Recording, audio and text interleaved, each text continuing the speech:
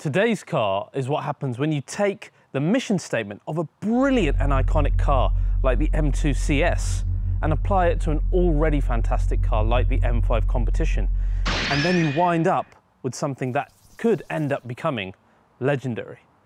And just look at it sat there, £140,000 worth of M5. Surely it can't be worth the price hike over the Competition. That's what you'd assume, but I've had a few days with this and it's absolutely blown my mind. The thing defies physics, as all the best BMW M cars should.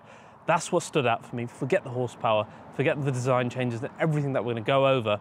All of that's cool and you're gonna love it, but what you'll love more is seeing how this thing destroys corners with a vengeance. It is incredible. I can't wait to show you. Let's dive in, let's check out every single detail that makes this car unique from a technical and design standpoint, and then go for a drive and just revel in how marvelous the M5 CS is.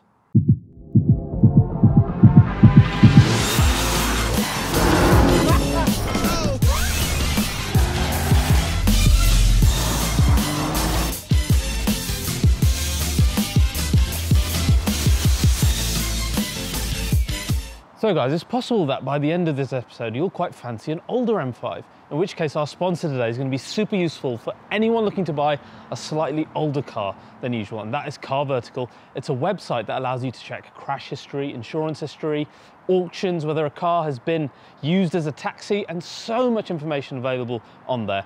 And it's an indispensable tool for anyone looking at a used vehicle. I'm going to show you everything you can do on it right now.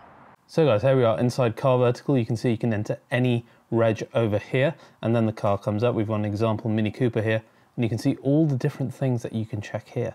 So we can check the mileage, whether it's been stolen, any accidents, whether it's been used as a taxi. Accidents is coming up on here, isn't it? But more importantly, I found this fascinating. You can even see where the damage has happened with the photos. It's fascinating and it really gives you such a wide range of information, so you're really well placed to make a decision when you're getting into a used car. Now let's open up a second car report with this Vauxhall Corsa here. If we scroll down, you can see where it's failed an MOT, full record in detail here. Scroll further down and you can see a really useful feature in the mileage, which tells you what the mileage was, and then you can see if anything's been tampered with. And finally with this car as well, you can see we have photos of a previous accident. So guys, that's everything that you get with Car Vertical. It's quite brilliant, an indispensable tool for looking at used cars. It works in over 20 countries at the moment. Check the link down below. RBR viewers, of course, get a really great offer. Guys, buy safe and support our sponsors. So guys, what goes through the head of a manufacturer like BMW M when it comes to making a car like the CS? I mean, really, it's a car that, as lovely as it is, doesn't seem to make much sense when you compare it to the M5 Competition that does a lot of what this car does. But I think it's this idea that BMW M Town have that I love, that it's a place where too much is just right. And I think this is the poster boy for that. I always thought my M2 CS was. I think this takes the cake. I know the price is ridiculous at £140,000, but it is a limited edition car. It is the most powerful BMW M car ever at 635 brake horsepower. And to my eyes, I think it's the best ever looking edition that they've ever done. I really think it's going to stand the test of time in that regard. We'll go over every single detail that makes me think that, because it is wonderful. And there have been quite a few limited edition M5s over the past as well, which I think this car links to in terms of ethos. You'll remember our history of the M5 video when we went through the original car. There was a predecessor to that car called the BMW M535i, and even that had a racing version. Racing was all the rage back in South Africa back then, and alongside BMW M, who hadn't yet made a car, and AC Schnitzer, BMW SA made a limited edition, Motorsport Limited Edition 530, essentially what it was called, MLE. It's had thinner and lighter panels, more stripped out, all your typical homologation edition version, and that was even before the M1 came out, so really one of the first ever BMW M tinkered cars. After this, we had in the E34 generation quite a few versions. The one that stands out, that links to our CS, I think, was the Winkelhock edition, who was an F1 driver. BMW M gave him the chance to make what he thought was the perfect M5.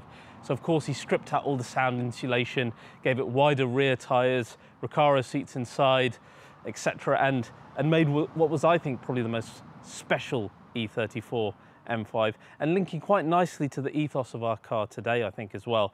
One that BMW M never made for mass production, there was only a one-off, was an E60 M5 CSL. Again, it was lighter like our car today, 110 pounds lighter. It was more powerful, 580 brake horsepower, had all the livery on it, etc. Did a stupendous Nurburgring lap of 7 minutes and 50 seconds. Never made though, but today's car, I think, again, it carries forward that ethos. More recent times, we saw the Jahra 30 edition, which back then was the most powerful BMW car ever, up to 600 brake horsepower. But apart from some design changes, nothing really to set it apart. Our car today takes things from all of those cars and brings the M5 to a level that it's never been before. It's really not about that horsepower number, which we'll go over in a minute.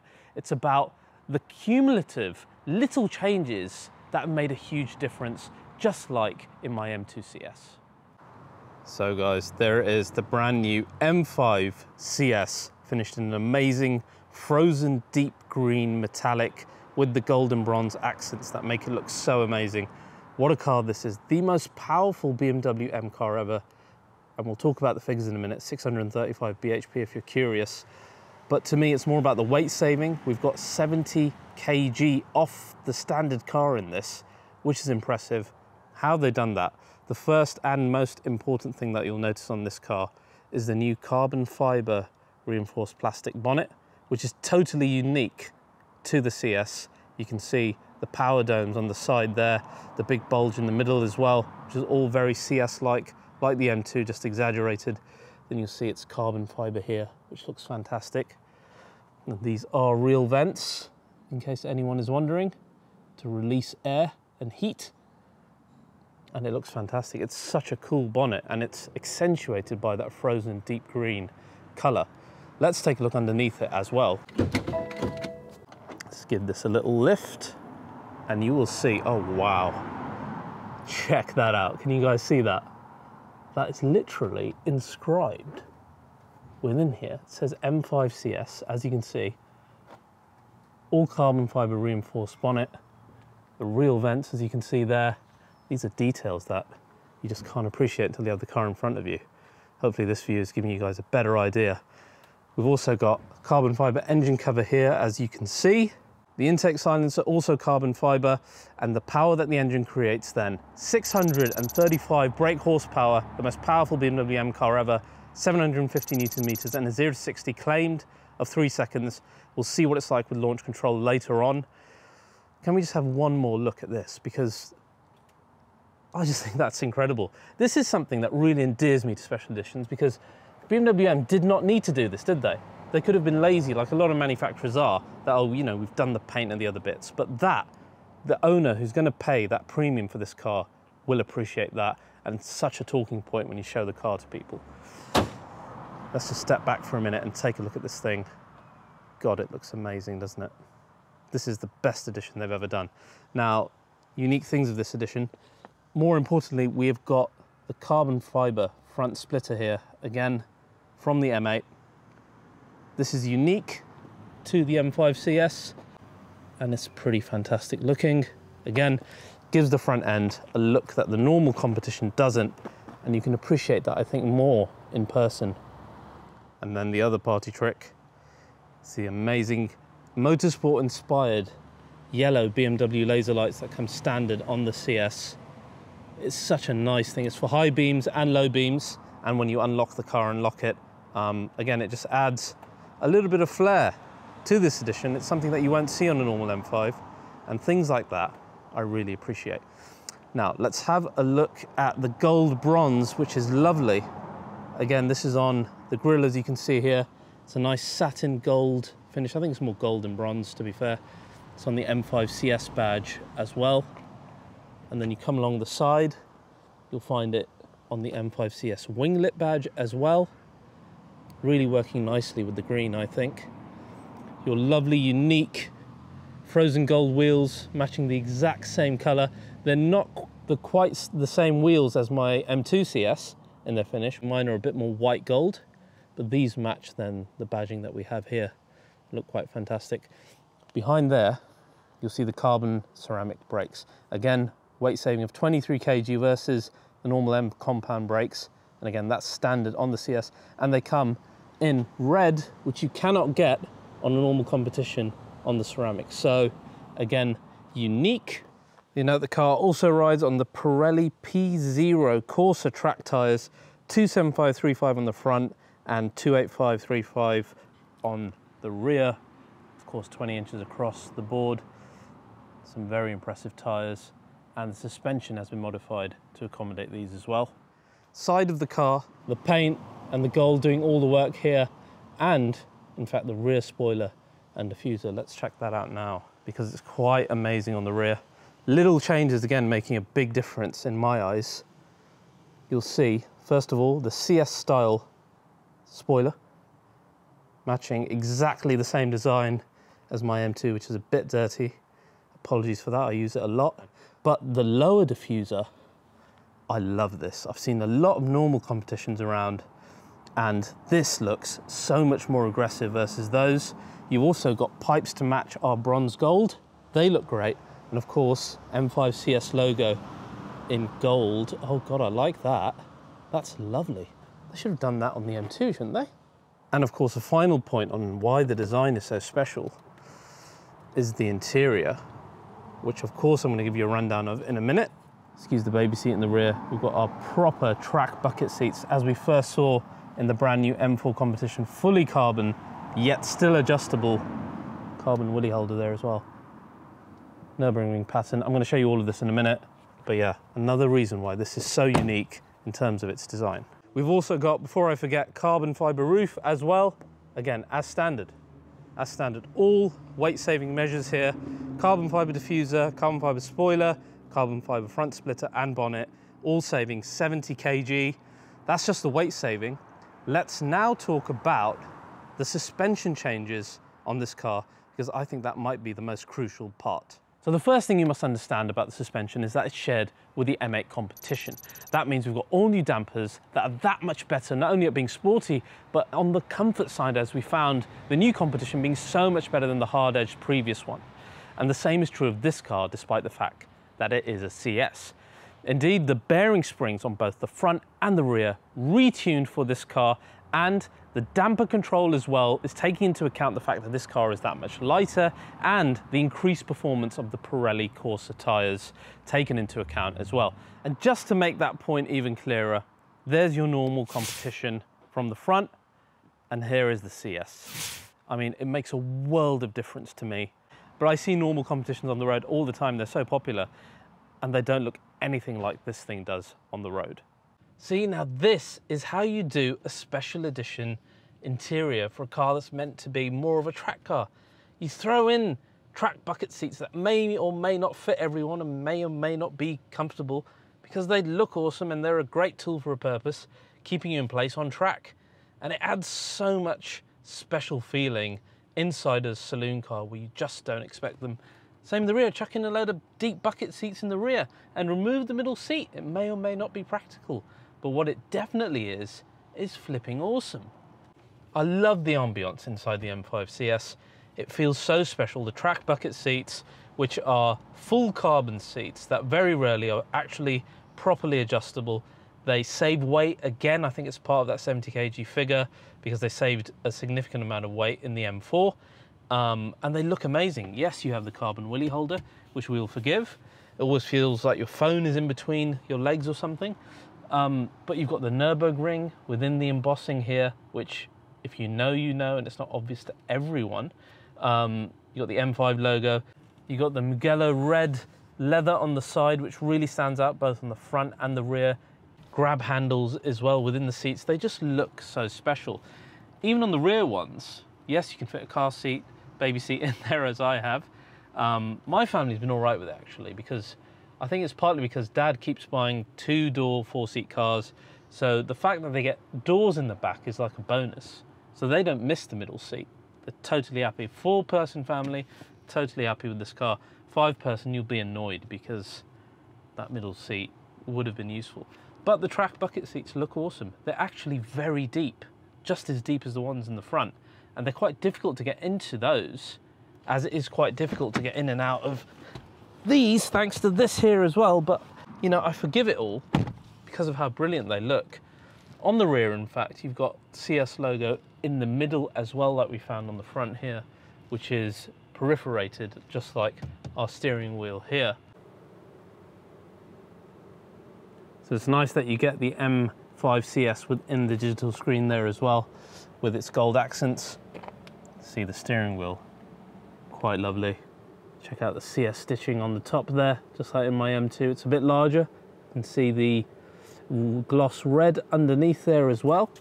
And that kind of matches nicely with the paddle shifters, which are again from the M4 competition with the red details there, and then the M1 and M2 buttons as well. It's lovely to have a proper Alcantara trim on this as well. First time ever that I've liked this steering wheel in the modern BMWs. You'll notice the new like shadow chrome type trim here on the steering wheel, and that continues on like the door card underneath the carbon fiber here. On your center console as well, you'll note it's there. There's the CS logo with the carbon fiber trim finished in red, which looks nice. Again, matching like the M2. Some weird things in the CS. This is actually, you can't open it for no reason. I mean, there'd be no harm in having a luggage compartment in there, but it is what it is. There's also only a reversing camera, and for example, your boot has no closing function. So there's no motor in there. Saves more weight, doesn't it? So you have to close it manually. I just love it. It feels special. That's really what you want a limited edition interior to feel like. Of course, your drive unit here is like with the new competition, it's reduced. So now you have an M mode button that changes the screens in front of you to give you more M specific driving screens along with the head-up display. You've got track mode that makes it even more reduced by turning this display off. Then you've got the setup menu where you can decide what you want M1 and M2 to be, or just change the current settings of the car. M1, we currently have everything in Sport, and in M2, everything goes up to Sport Plus. Should we listen to the exhaust? Of course you want to listen to the exhaust.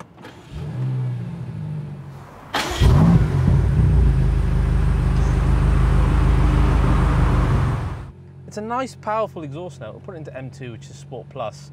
You hear an audible change, as you should, as the engine settles now.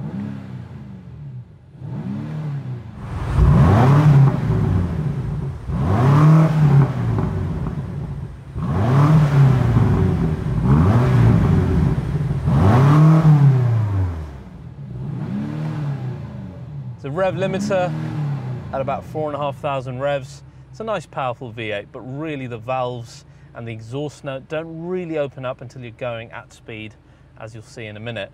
And then it's quite an enjoyable engine to rev high. Now let's test that launch control and let me justify why I think this is probably the most capable Super Saloon that I've ever driven. Right guys, for a car like this with a claimed 0 to 60 of only 3 seconds, it's only right that we actually test that. So let's do it right now. To do that, you need to turn off all the traction control. Car needs to be in manual, Sport Plus, etc. Then you put your foot on the brake. Let's see what the M5 CS is going to be like.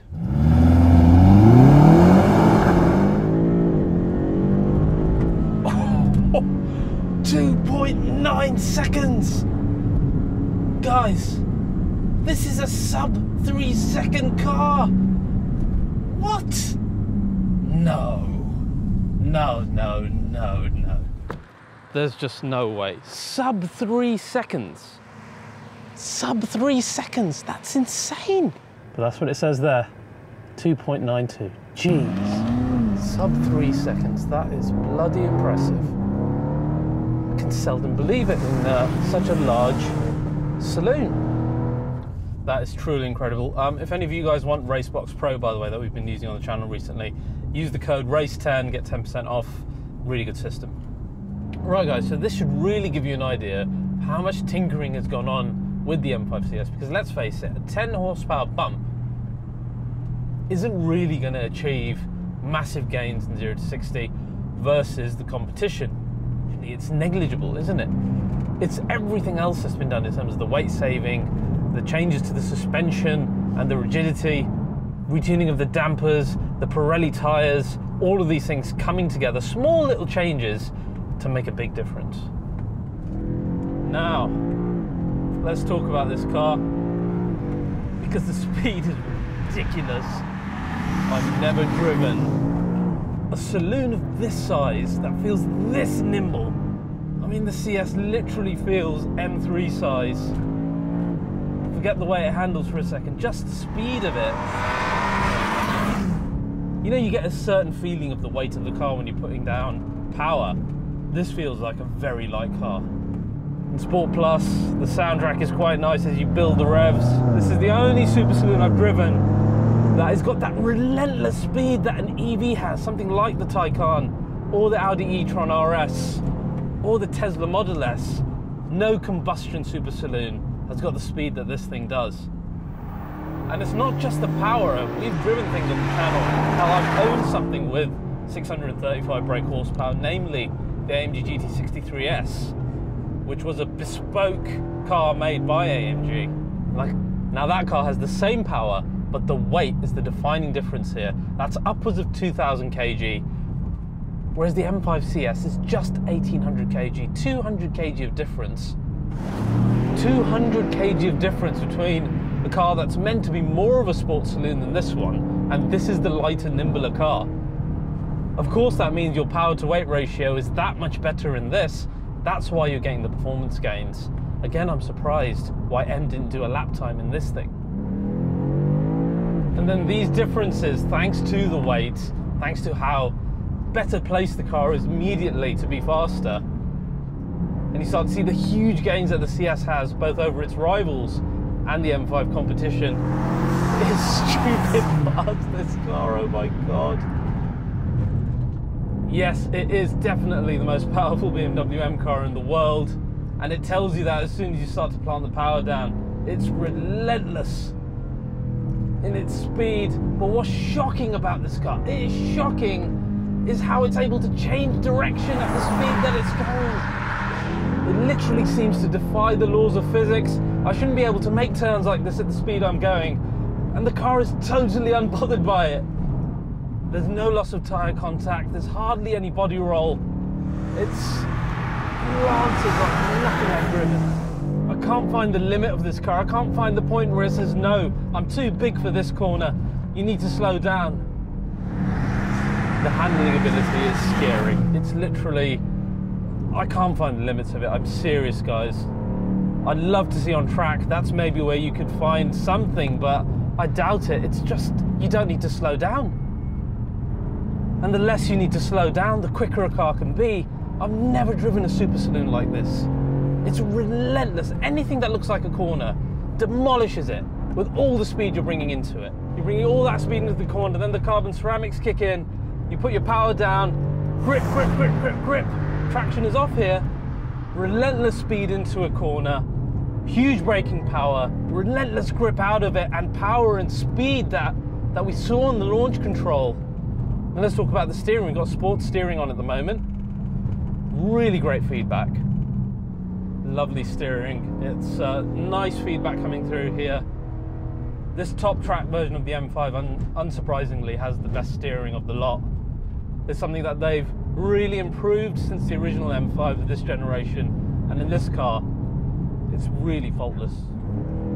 The best part of this car is that it is the handling ability, the supernatural, defying physics handling ability of this thing.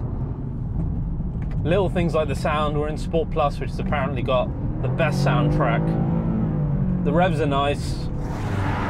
You pop your window down, you get more of the actual V8 sound rather than the pumped in through the speakers, and it's actually quite nice. But for me, like in my M2 CS, I'd be tempted to put an Akrapovic system on this, or something of that ilk, and really bring out the original sound of the car. The engine of this car has been faultless. Not a single moment of turbo lag at all, be it in slow driving or faster driving. Really the perfect companion to an amazing chassis, an amazing suspension system. What was the M car always? It was a car that was built because of racing, because of homologation. It was built by a company called BMW Motorsport. And that ability to take a large car like the 5 Series, or better yet, an amazing car like the M5 Competition, and better it further, bring it even closer to motorsport, that's what BMW M is all about. This car really is a love letter to M fans. It's a love letter to the M5, and yes, it's expensive, but look how special it is, both inside and out. Look how much lighter it is than its rivals. Look how much faster it is than everything. E63, RS6, Panamera, everything has to play catch up with this very special edition. The only places where I could criticize this car would be practicality and price, but then this is a limited edition track car, so practicality and price go against the nature of the very thing that it is. It's an absolutely marvelous super saloon. I love it to pieces. I think it's my favorite. I think if I wanted emotion and a more stonking V8 engine, I might go for the E63S or the Panamera Turbo S, but for pure ability, nothing can touch this. It is bloody brilliant. Well done, BMW M. Guys, I really hope you enjoy this episode. I've absolutely loved this car. If you've enjoyed it, please do like, subscribe, share this video, help RBR get to 1 million subscribers. I think I fancy going and trying that launch control again. See you next time.